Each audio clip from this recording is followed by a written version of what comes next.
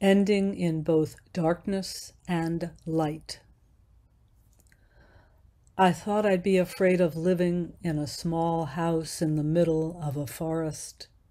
Thought I'd be afraid of copperheads that sometimes crossed the path to our car, or ice storms that followed winter rains and lasted for days, downing trees and electrical poles, rendering our house so cold we had to wear our winter coats and hats indoors. I thought I'd fear those late spring winds so fierce they yanked off roofs, demolished barns, and once the firehouse, another time our hospital.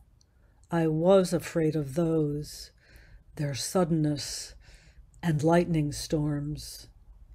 Of bears I wasn't scared. I'd never seen a bear. A raccoon ripped through a window screen and ransacked everything.